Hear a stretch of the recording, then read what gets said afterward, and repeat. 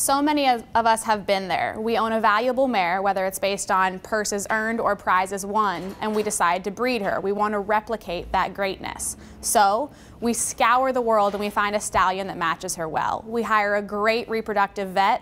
They come out, they scan her, and they say she's ready to go.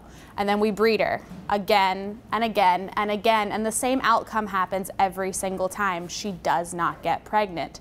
The weird thing about this mare, though, is that instead of getting pregnant, she actually seems to be irritated by the sperm that we're putting in her. Her uterus is inflamed and full of fluid. In the field, we call these mares dirty. But in medicine or in research, we know that they actually suffer from a disease known as persistent breeding-induced endometritis, or PBIE. And that's what I've been studying for the last 4 years. Now, in the field or on the farm, vets have a variety of options to treat these mares. Many of them turn to antibiotics, which we all know are garnering a lot of resistance and aren't a cure-all to anything.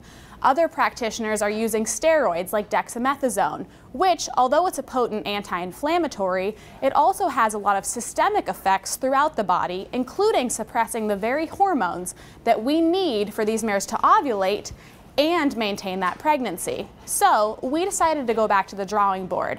What can we use as a therapeutic that's not going to gain resistance and isn't going to have systemic effects? And we found something that might actually work: lactoferrin. Lactoferrin is a protein that's found throughout the body in a variety of tissues and secretions, including the very semen that's already being put in the mare at the time of breeding. We saw that when we inseminated 6 mares that suffer from this disease of PBIE with lactoferrin added to the insemination dose, that they actually had a suppression in tumor necrosis factor, or TNF. Now, TNF is a potent pro-inflammatory cytokine, so by lactoferrin decreasing its expression, it's working just like dexamethasone as a natural anti-inflammatory. So we know it's already made in the body, it's not going to garner resistance, it's safe, and it shouldn't suppress any of those hormones. Where do we go from here? I want to go back to the field. I want to see not only does it have an effect on these cytokines or signaling molecules, but does it have real outcomes? Do these mares have a uterus that actually is less irritated after we breed them with lactoferrin?